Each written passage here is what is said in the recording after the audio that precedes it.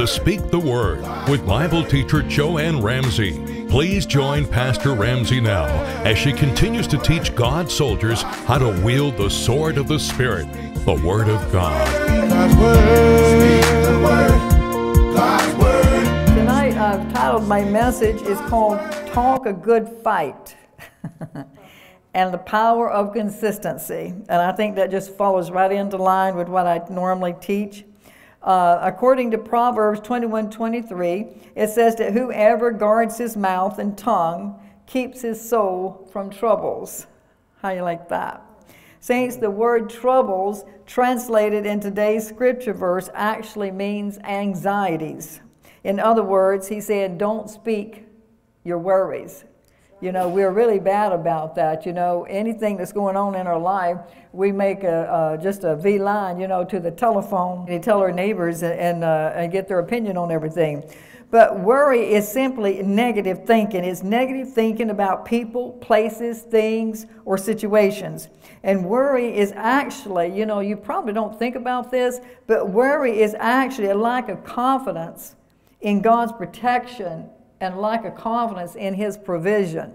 So when we're worrying, you can't worry and have faith at the same time. They don't go. It's kind of like water on a duck's back. It's just not going to work. You know, I told a series not long ago called Satan Attacks Through Your Thoughts. Satan is the one that is putting these negative thoughts into your mind, but you just need not to take them. You have a choice, saints. You don't have to take everything. Just because he puts that thought in your mind does not mean that you have to take it. As a matter of fact, the Message Bible says in Proverbs 21:23, it says, watch your words and hold your tongue. He said, you'll save yourself a lot of grief. Yes. You will. So many believers, you know, and I know this is true, that so many believers don't recognize the importance of what they think about. And they surely don't think about the words that's coming out of their mouths either. I mean, they just, like a faucet, just runs off. As a matter of fact, most believers don't recognize the power that is directly under their nose. Because this is where your power is, right here.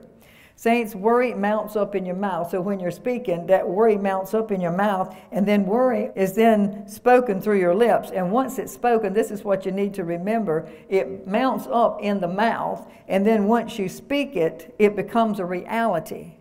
Okay? It did not become a reality until after it was spoken. Okay? So when apprehension and forebodings and doubts and fears become audible, they become real.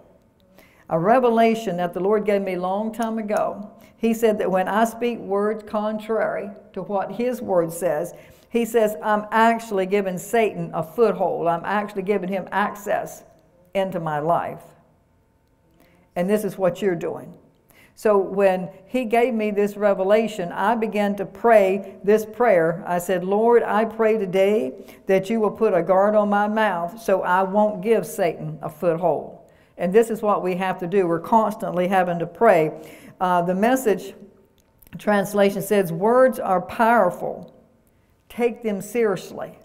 That's what the Bible says. They're powerful. Your words are powerful, he says, and take them seriously.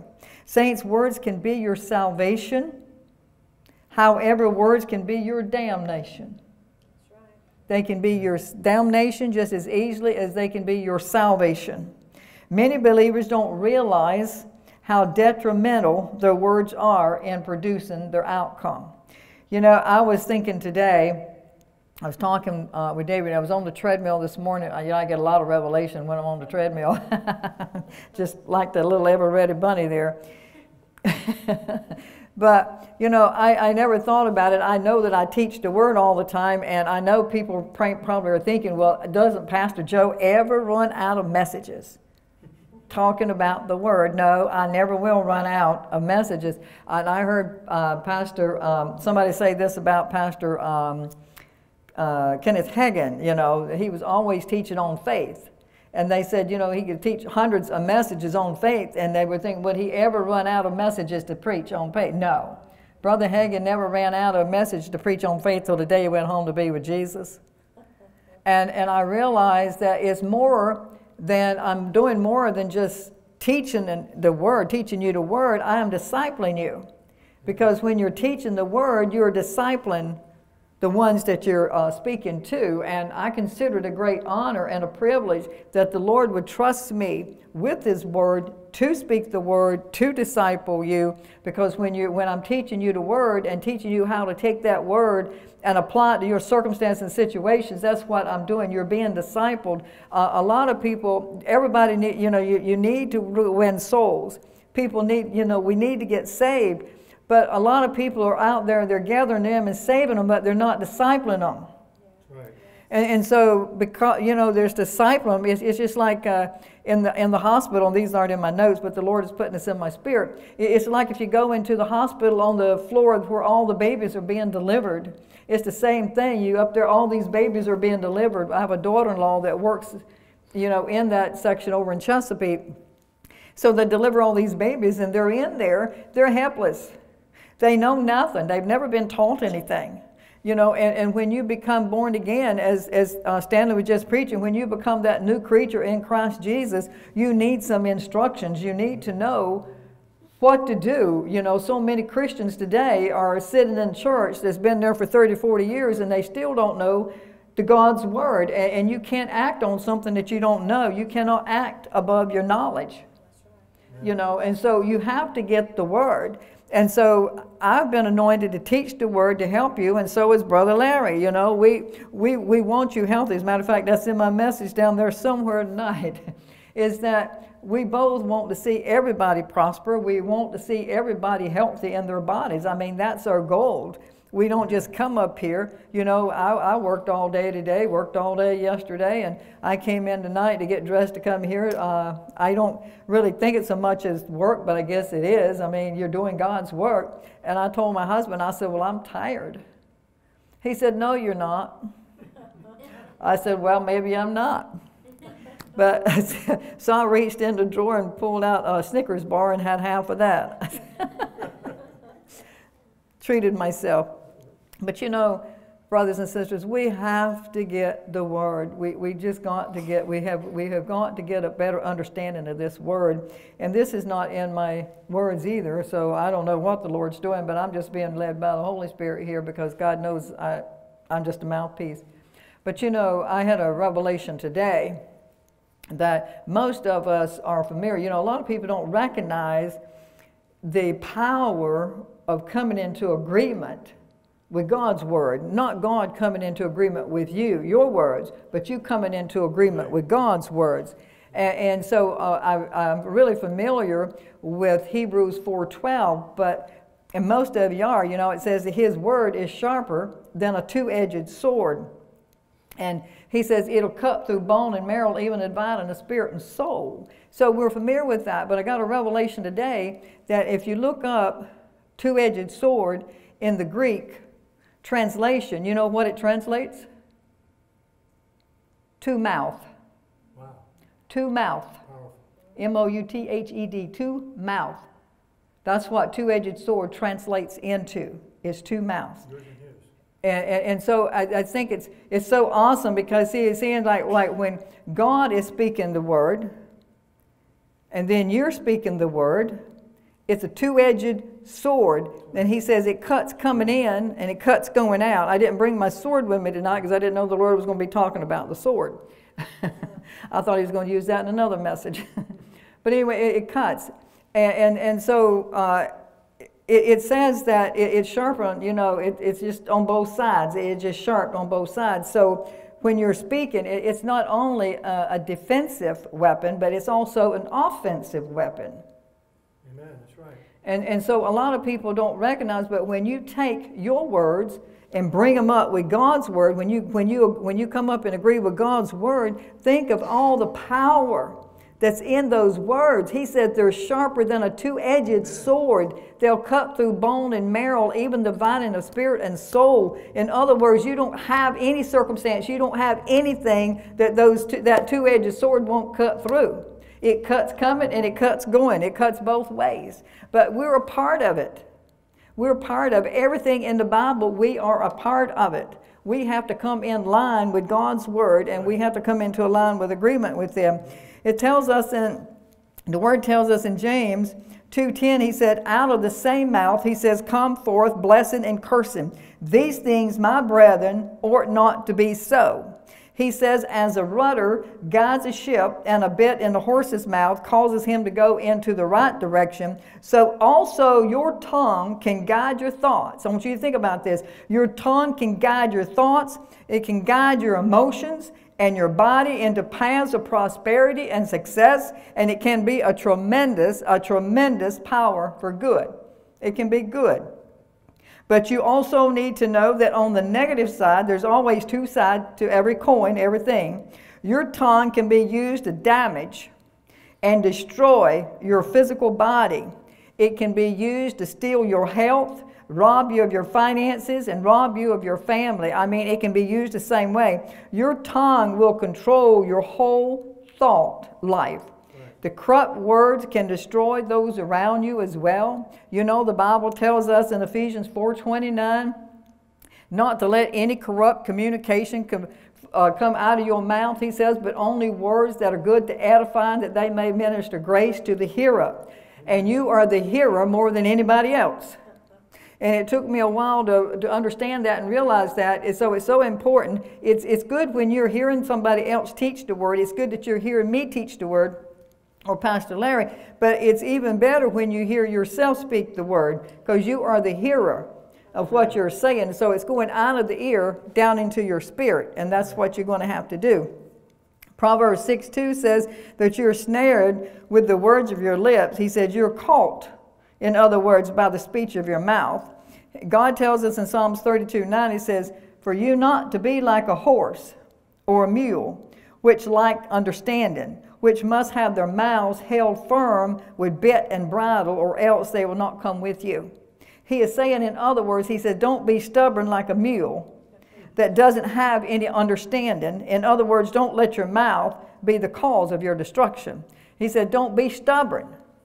If you hear the Word, he tells you that in the book of James, when you see the Word, it's like looking into a mirror. When you hear the Word, when you hear the Word being preached, or you're reading the Bible and you read the Word and your life is not lining up with it, you need to make the correction.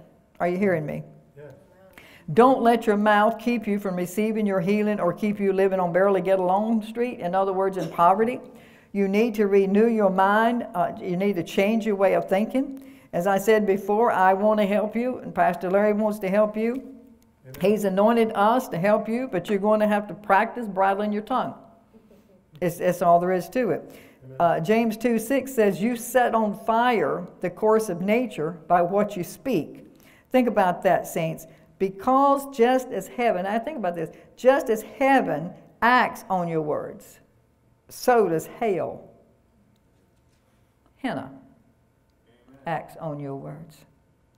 Resetting your mind and changing the way you think. I know it's not an easy task. I don't stand up here and say that it's an easy task, but I do believe that you can do it. I do believe you can do it. Jesus says that we can do all things through Christ Jesus that strengthens us and infuses us with His power, according to Philippians 4:13. And you can do this too. I know you can. You know, the Lord's been helping me for years to change my way of thinking. And He's been teaching me to see things His way and to think His way. And I realize I've not arrived. I've not arrived by any means. It's something that I work on daily. And that's something that you have to work on daily. It's a daily process for everybody, preachers alike. It doesn't make any difference who you are.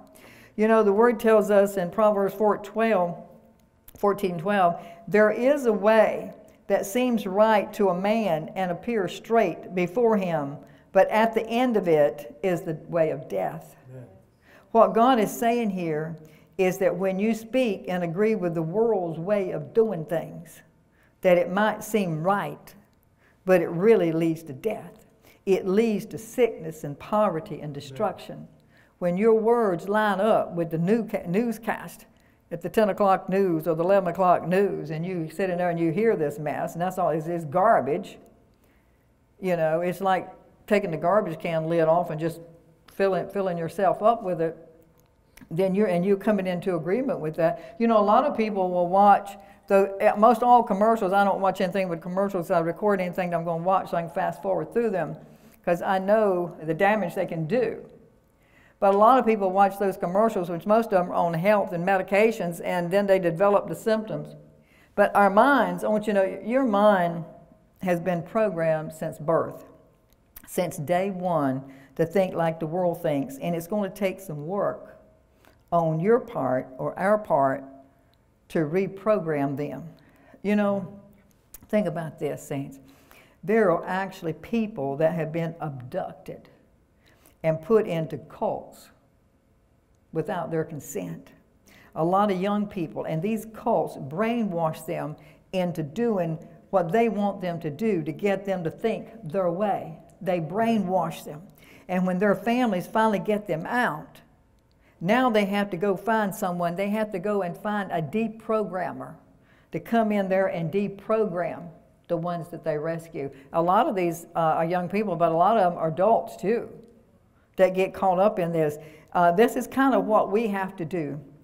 Saints, we are new creatures in Christ now, and God is going to reprogram us through His written word. That's how He's going to reprogram us from the way, you know, from not thinking like the world thinks, but to think like He thinks. We have been taught the ways of the world, and the ways of the world is doubt and unbelief and fear. That's the way of the world. You know, every night, if you listen to the news, I don't. The Lord told me 22 years ago, or 3, that it wouldn't be good for me to read the newspapers and watch the news, so I don't do it. He said it would affect my faith. And I know that it would, because there's so much negative stuff going on there that it'd be kind of hard for me to keep my mouth lined up with what God's word says when I'm watching stuff that is the exact opposite from what the word says. And like I said, don't stand up here and say, I've got it down pat. It's a daily practice. Every day I got to feed on the word. I eat the word every day just like I eat my meals. I eat the words every day. I listen to the word. I speak the word every day. I never, even on vacation. Got it right here. And just to make sure, I throw some more books in the suitcase.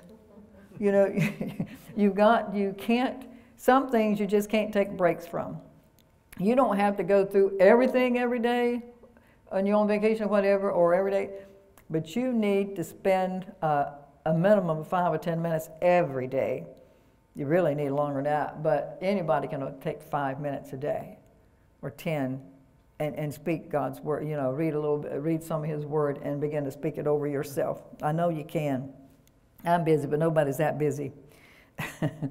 You know, Romans 2 says not to be conformed to this world, not to be like the world, but to be transformed, he says, by the renewing of your minds. And I know that I'm reading scriptures that you've probably heard 100 times, but I'm hoping that tonight that you're going to see that God is going to give you a little bit more revelation. You know, transformation is something that takes place on the inside. It's not on the outside. It's an inner thing. It is nothing to do with what you look like at all. Like I said, it's an inner change. Being conformed to the world is something that takes place on the outside. God wants you to experience walking in health, and He wants you to have an abundance in finances. As a matter of fact, in this messages and past messages, I emphasize the importance of your words and how every word that you speak is a seed. This is what it tells us in Luke 8:11. And the way that you renew and reset your mind to God's way of thinking is by confessing and meditating on His word. Replacing your thoughts and words with what God says about you is the only way. There is no other way that you can renew your mind except through God's word. There is no other way. You have to deprogram your mind. You need to deprogram your mind from the world's way of thinking. Saints, God did not give us His words in parables. Mark 4:34 says, He spoke to them when He was teaching. He spoke to them when He was teaching, but later when they were alone, He did teach in parables. But when He was alone with the disciples, Jesus explained to His disciples what He was talking about. So the word is not being taught to us in parables either. He's explained it to us. God gave us His word, and then He gave us the Holy Spirit to help us to discern and understand their meaning. You know, so He didn't leave us down here by ourselves, not knowing that. He tells us in 1 John 2:20 that you've been anointed and you have unction from the Holy One, and you know the truth, or you know all things. Now, he's not talking about, when he says you know all things, he's not talking about your mind, he's talking about your spirit. You don't know all things up here, but you know all things in your spirit. You know, there's things that I'm doing that there's no way, I don't got it up here. I don't know it. That's like I was telling Monica today, the young lady that's working for me. She was doing things on the computer, and we were having a communication problem, you know, because I don't know a lot of the terminology that she knows, you know. And so, like I said, I don't have it up here, but the Holy Spirit's the one that taught me how to do what I'm doing. And if I needed to know that, he'll teach me how to do that too. But as long as she can do it, he doesn't have to teach me that part. One of the revelations that you need is this: there is a war being waged in your mind. That's where the war is. The war is in your mind. This is what Satan is after. He's after your mind. Satan knows that if he can keep you ignorant, he can keep you defeated. You got to have knowledge. You have to have knowledge. God tells you in Hosea 4:6 that his people, he tells you that you're being destroyed for the lack of it, for the lack of knowledge. Saints, the Lord has given me and you a weapon to defend ourselves, and that weapon is his word, okay? He says here, he's talking about Jesus, you know, we're talking about using the word in Luke 4:4 when Jesus was talking to Satan, and what he told Satan, and this is what he was telling Satan when Satan was trying to tempt him. Jesus was telling Satan, he says, it is written that the word of God is the sword of the Spirit. Jesus was saying it's written. And what I'm saying is the word of God is the sword of the Spirit, which is your weapon. It is the only offensive spiritual weapon that we have, but it's the only one that you need. Luke 4:13 says that when the devil had ended all temptation, he departed from Jesus, it says, for a season. The wording of this, I want you to listen to this, because it says that he departed from Jesus for a season. So the wording of this implies that Satan exhausted his arsenal of temptation on Jesus, and then he left, okay? So you have to know, saints, that Satan's power is limited, okay? And tonight I want you to begin to realize and get a revelation that whatever he is fighting you with, it's only a temporary thing. So don't quit. Don't give up. So if Satan is fighting you tonight over receiving a healing in your body, over something that you've been prayed over, or in your finances, or whatever it is, don't quit. Just keep speaking the word. Speaking the word. His word tells us in Galatians, he said, if you faint not in due season, you will reap. In other words, you will get victory in whatever area that is that you're fighting, okay? When you speak words of faith, hell just shakes. You get up in the morning and start speaking the word. God has equipped you with the Holy Spirit, and he did not leave you here by yourself. Let me repeat that. He did not leave you down here trying to figure things out by yourself. I thank God every day that he didn't leave me down here trying to figure things out for myself. I'm standing up here tonight doing things, and every day doing things that there's no way that I could do in the natural. However, unless you renew your mind on his word as he's instructed us to do, we're going to continue to operate in that same old mindset. In other words, what we need to do is we need a new mindset. So, because even though that you are in possession, and we are, if you've been born again, you are in possession of the Holy Spirit, but even so, you are in possession of the Holy Spirit. You're not going to be able to operate in that power because of your lack of knowledge of the word. And Pastor Larry talks about this, preaches on this all the time. You have to, in order to operate with the power that God has placed in you, you must have some knowledge about it. There's no other way. I want you to know, as the Bible says, that you're being destroyed every day. And the reason why you're being destroyed every day is for a lack of knowledge. The devil's having a field day with your health and your family and your finances. And until you start arming yourself with his word, Satan's going to continue to eat your lunch and pop the bag. Amen. You know? Have you ever done that? I used to take my lunch to school. We'd eat our lunch, blow it up, and pop the bag. And that's what Satan's doing to you. He's eating, you know. Continue to eat your lunch and pop the bag. You know, you have to realize that God's Word is your book of instructions, you know. I know most of you have heard this before. Bible, B-I-B-L-E, basic instructions before leaving earth. So that's what we need. We need basic instructions before leaving earth. And we don't need them once we leave earth. We need them while we're down here. Yeah, don't you agree with me? Amen. God's instructions to us are, as believers, are to be transformed by the renewing of our minds. As a matter of fact, I'd like to share with you an example of what the Lord means by stepping out and grabbing hold of what He wants you to do, because a lot of times the enemy puts so much fear on us that we don't step out and do the things that He wants for us to do. Back several years ago when I was ministering at the prison before I became the chaplain, God impressed upon me that He wanted to promote me, and the way that He was going to promote me was by making me the chaplain. And secretly, I want you to know, I had thought about becoming a chaplain myself, but I hadn't done anything to make it happen. I really think tonight that the Lord has spoken to some of you in here tonight, maybe and probably more, several of you, about doing something, and you secretly have been thinking about doing whatever that desire is that He's placed in your spirit, but yet you haven't done anything about it. You haven't gone and gotten any books to read on the subject. You haven't talked to anybody about how that's done. You haven't done any Googling to find out how that's done. You haven't done anything. But I can tell you this, if the doctors, if you saw something on TV and you thought you had that symptom, you go Google it to see what you thought you might have. You know, that they do. You know, that's the worst thing in the world. This is not in my message. This is the worst thing in the world you can do. If you have to go to the doctor for anything, don't come back and Google it. Amen. That's right. Don't read as little as you can about what He gives you too. The least amount, you know. Because, you know, you start reading all this stuff, you're going to develop those symptoms. You know, you don't want to do that. And I don't even fill out all the forms. You know, if I'm going to the dentist, what does it matter how many children I had? You know, or what my mama died of. I'm not going to fill them out. And if he don't want to see me, he don't see me. But usually they will. But they give you all this stuff to fill out. And like I said, I don't tell them because they wouldn't understand anyway. A Christian would. But I have a new DNA. Amen. I got a new blood flowing through me.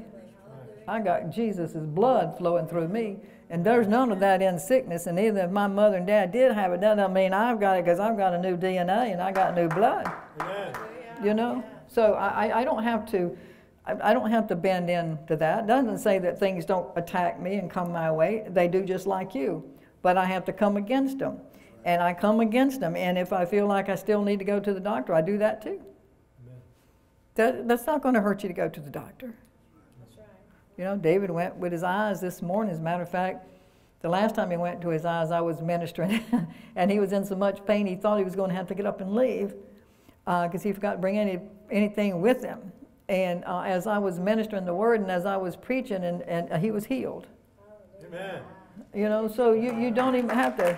Praise God. Praise God. You know, you can be healed just by hearing the word. That's how you get saved, by hearing the word. That's how you get healed, by hearing that word. That's how everything happens, is by hearing the word. Amen. And hearing and hearing and hearing, because he said that's how faith comes. That's right.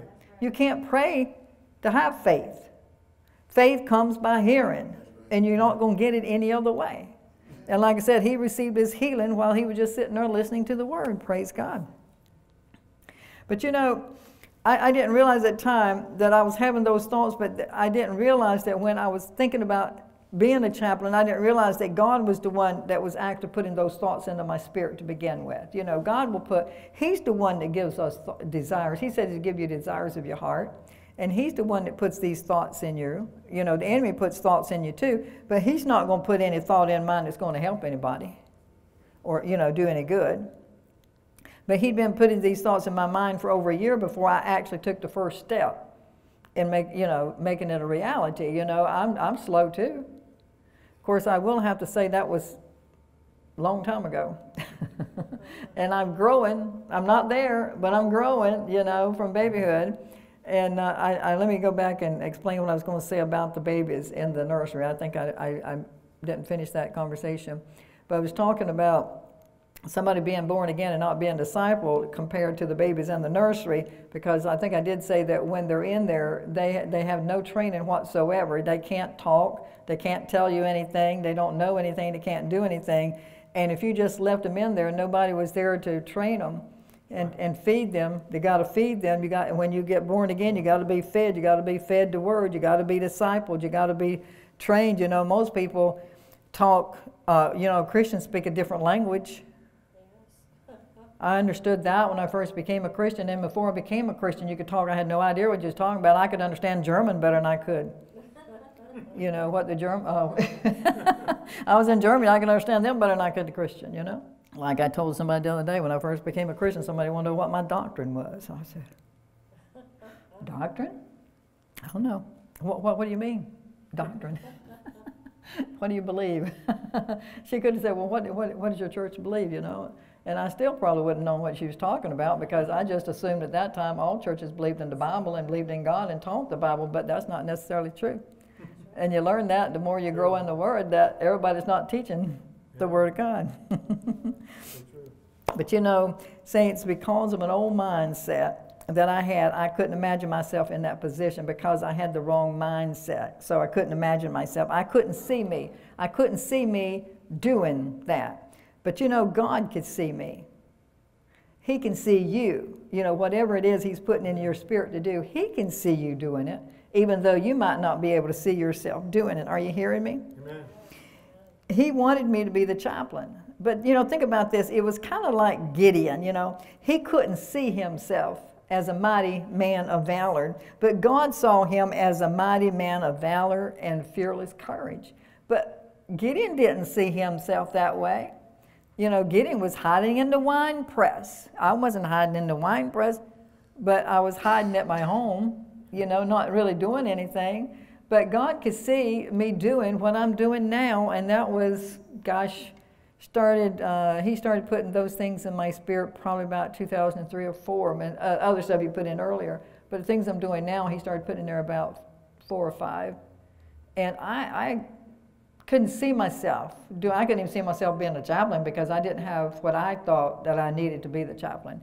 But this is something we have to understand. It doesn't matter. If God puts a desire in your heart, in your spirit, it doesn't matter whether you have the education. It doesn't matter where you got the finances. It doesn't matter if you've got the training, because God will train you. Amen. When I started doing the ministry, I said, and I'm thinking, how can I even be the chaplain? I don't even know how to run the computer. I don't even know how to turn it on. You know, my husband that's deceased, he did all my work for me. And then he passed on, went home to be with the Lord. And it was a year later before, you know, the Lord kept telling me I needed to learn how. And the Lord and I had a talk, and the Holy Spirit taught me how, and He's still teaching me how, you know. If I run into a problem, I call one of my husband's tech men. And he comes and helps me. But my point is, you don't have to know everything in order to take the first step. You need to take that step of faith, and you need to begin to speak.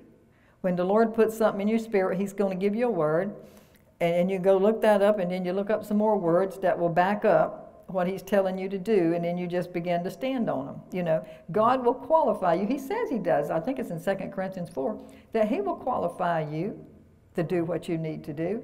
God qualified me. He's still qualifying me. Amen. You know, every time He qualifies Pastor Larry. Amen. You know, just because Pastor Larry and I, you know, up here somewhere in age, that doesn't mean we're still not being qualified. Every day. Huh? Every day. But you know, just as Gideon had to step out, I also had to be the one to step out in faith and grab hold of what God wanted for me. When I thought about that position, all I could see, and this is what I'm sure you do too, when you think about what God has placed in your spirit to do, all you can see is the reasons why you can't. All you can see is the obstacles, and all you can see are the hindrances. That's right. But the enemy is the one that's putting them there. You know, because like I said before, being a state chaplain required a lot of degrees and training that I didn't have. And I'm so thankful today that I didn't know enough about the computer to Google it. Because if I had Googled what was necessary, I know I wouldn't have made it.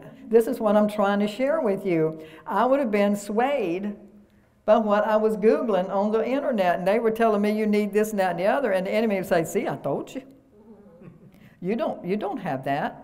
You know, if you don't have that, you know you can't do that, you know. And so he would have gotten me so discouraged and frustrated, I wouldn't have probably made an effort. But I was just beginning to turn the computer on.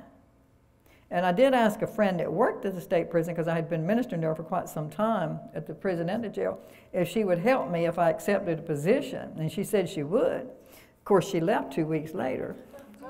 So, but you always have the Lord. She didn't totally leave me. She just moved to a different office. But she sent somebody else, you know, they brought somebody in there, but it was not. But the point of it is, everything that the enemy was telling me, and I was afraid that I couldn't do, and was telling me I couldn't do, I never had to do any of it. Wow. It was not required. The things that I had to do was not a part of my job at all. And everything that, anything that had to be done that way, somebody else did it. They didn't. So, you know, like I said, that stuff don't ever even happen. But he's trying to put fear in you and to keep you from accomplishing what he wants you to accomplish. And like I said, I know that a lot of you out here, the Lord is speaking to all of us all the time and giving us new thoughts and new ideas. But the devil keeps you focused on the giants. But you know, saints, there was one factor I had not considered, and one factor that you may not have considered, and that's the God factor. It was not under my own power or knowledge that I would become the chaplain. No more than it's under my own power that I'm going to stand up, that I stand up and preach all the time, or Pastor Larry's. God said it's not by my might nor by my power, but it's by my spirit, says the Lord of hosts. Right. I stand up here not by my might, not by my power, but by my spirit, says the Lord of hosts. But it would be through the wisdom and the knowledge of God. It would be through the power of the Holy Spirit dwelling in me, qualifying me and directing me to do what he called me to do. And I want you to know, too, that it seemed like foolishness to me to even think that I could qualify for this position. And I don't have time to go into all the reasons why it seemed so foolish to me, but take my word for it, it seemed like total foolishness to me. And I'm sure that the Lord has told you things. Some of you may have already done it, and some of you have not. I know in my spirit that you have not, because you think it's just plumb foolishness to even think that you could qualify for that or that you could do it. But take my word for it, it's not. It wasn't your idea. That's right. It was God's idea. In 1 Corinthians 1:27, it says the word tells us that God selected, deliberately chose. He selected, deliberately chose what in the world is foolish, to put the wise to shame, and what the world calls weak, to put the strong to shame. Wow, think about that. God says that he does this so that we can't take the credit, so that we can't boast in ourselves, but he wants us to boast and glory in him, saints. He wants us to give him the glory for everything that he does for us. He don't want us taking the glory. He will not share his glory with anybody. And it goes without saying that the God factor, without the God factor, I would not have gotten the position. Without the God factor, I'd not be up here teaching tonight either. So when the Lord revealed to me the scriptures that I needed to confess, that's what I did. I wrote those scriptures down. That's like I was telling you earlier, and I just began to confess them. Saints, with stepping out, all there was to it. You know, I said, you got to step out and take a hold of what God gives you. But no, that wasn't all there was to it just by stepping out. I had to continue to trust God. I had to continue to trust him to carry me step by step, teaching me and guiding me every day, day by day. As I still do today, I have to continue to trust God every day, day by day, minute by minute, second by second. And if you feel like God has put something in your spirit, don't just keep ignoring them. Pray and ask God to reveal them and make them more clear to you. He will clear them up so that you'll have a better understanding. Are you hearing me? He will. Understand that God will never put anything in you or give you a desire for something that he can't do and that he don't want to do. And like I said, don't worry about that you don't have the education or the knowledge or the wisdom to do it. God's going to take care of that. God already knows that you can, and he actually has already qualified you to do it. Okay? So step out, trust God. He knows you far better than you know yourself, okay? Amen. And learn to talk a good fight and be consistent in what you do. In other words, keep confessing and keep meditating on the word. And we were talking about that the other day. I mentioned in here a couple of Sundays ago about being consistent. You just, whatever it is you're doing, just be consistent at it.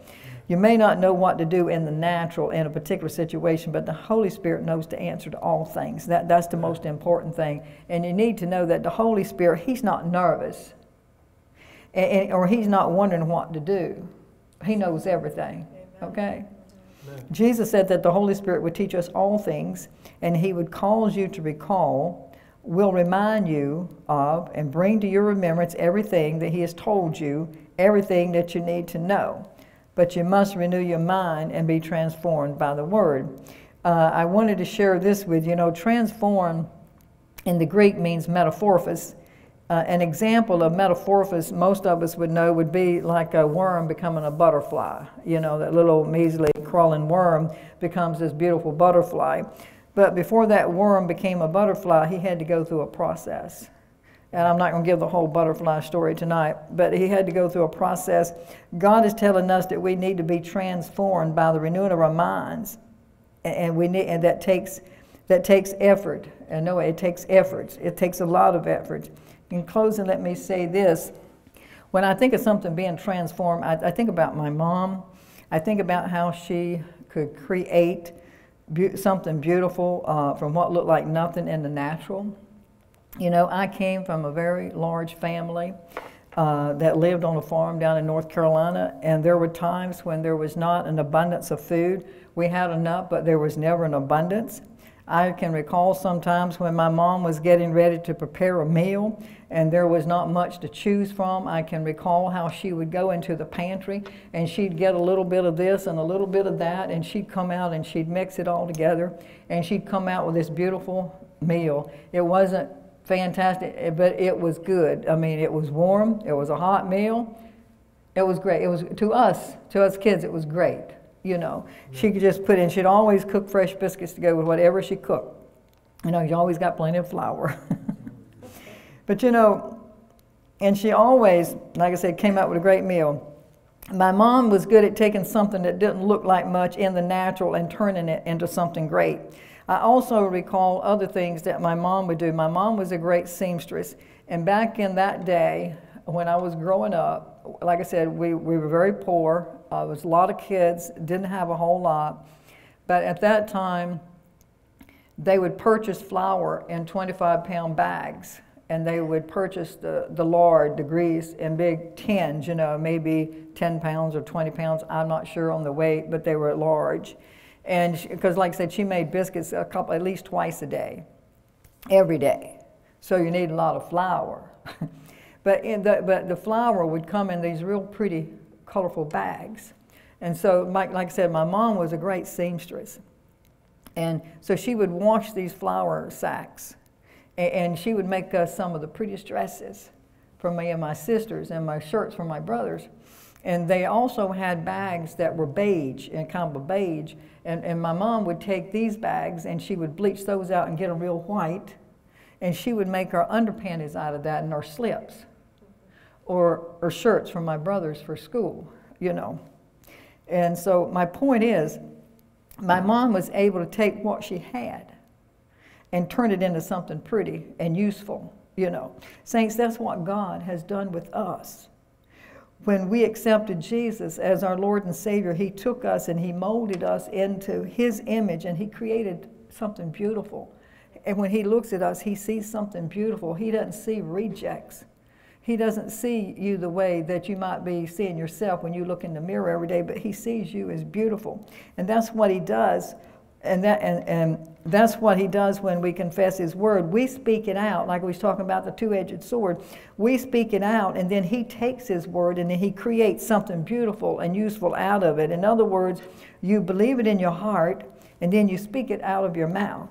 It's really the number one way that you activate your faith. And I've said this before, and we'll probably say it again. The power brothers and sisters, is in you. It's in me. Faith is activated when you speak, and without your confession, I want you to hear this, without your confession, there is no faith. He has nothing to create from. You know, when my mother was in the pantry gathering bits and odds and ends, that's what she was doing, a little bit of this, a little bit of that. She had something to work with. But if you don't give God a word, he don't have anything to work with. You got to give it back to him so he can take that word and create a healthy body, a prosperity in your thing, or a good job, or your family, reconciliation in your family. You got to give it back to him. You know, and I was praying for my children, you know, most days.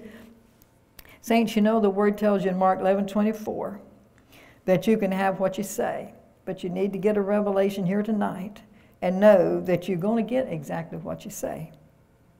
And he's not only talking about the good stuff, but you're going to get the negative things too. Because like I said, you are going to get what you say. For instance, you know, let me ask you this. Have you ever heard of the Miranda rights? Most people know that the Miranda rights, when the police come in to arrest somebody, they're authorized legally to read them, give them the Miranda rights. And the Miranda rights, which says anything you say can and will be held against you. And it's true. If you don't want your words to materialize, then you need to speak them. They really will hold. They really will be held against you.